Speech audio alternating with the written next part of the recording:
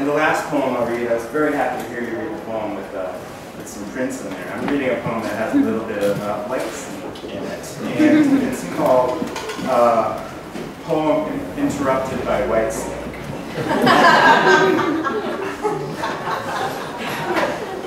I just finished it a few hours ago.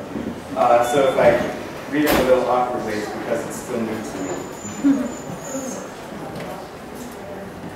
Poem Interrupted by Whitesnake.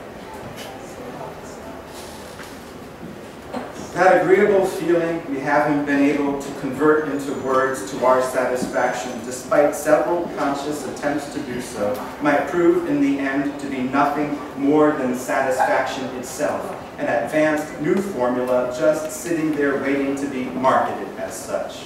Let my logo be the couch. I can feel it pulse as the inconstant moon to which I have come to feel attached continues to pull away from the earth at a rate of 1.6 inches every solar year. Let my logo be the couch where you merge into nights until you can't, up from the shadows of a factory warehouse in historic Secaucus, built on top of old swampland. I can feel it. Let my logo be the couch where you merge into nights until you can't even remember what you wanted to begin with. Let my slogan be the scrapes of an infinite catalog's pages turning over and over until you find it again. In the air above Secaucus, a goldfinch, state bird of New Jersey, stops dead mid-flight and falls to the asphalt of a final parking lot. Where it lands is a sacred site, and earth is covered in them. Each is like the single seed from which an entire wheat field generates. This happens inside oneself, so one believes oneself to be the owner of it.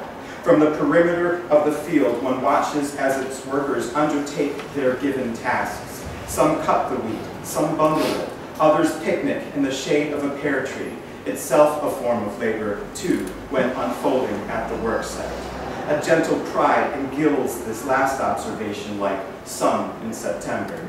Because this happens inside oneself, one feels one must be its owner. But call out to the workers, even kindly, and they won't call back. They won't even look up from their work.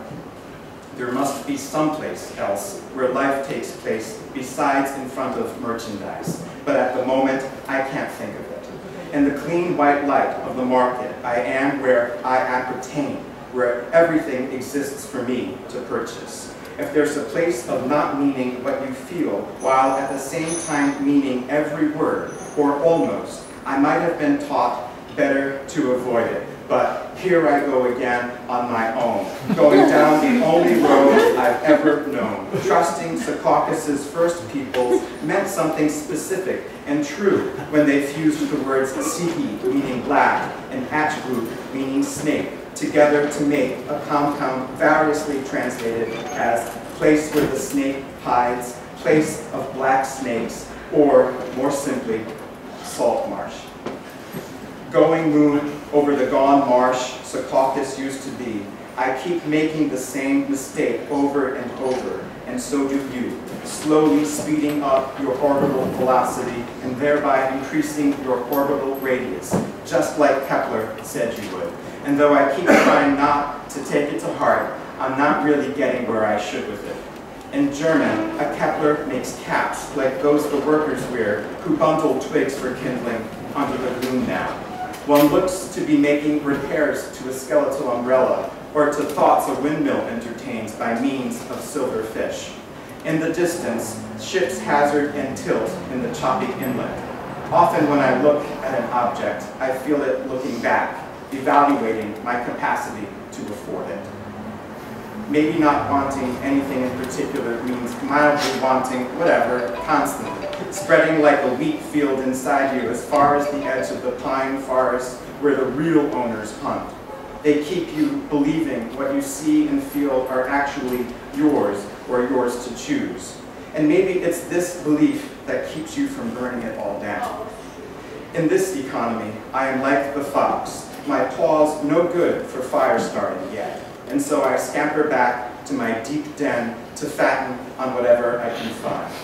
Sated, safe, disremembering what it's like up there, meaning everywhere. I tuck nose under tail, after I exhaust all the catalogs, cheap stuff, and the sad talk to the moon, meaning yelping, but never howling at it, which is what a wolf does.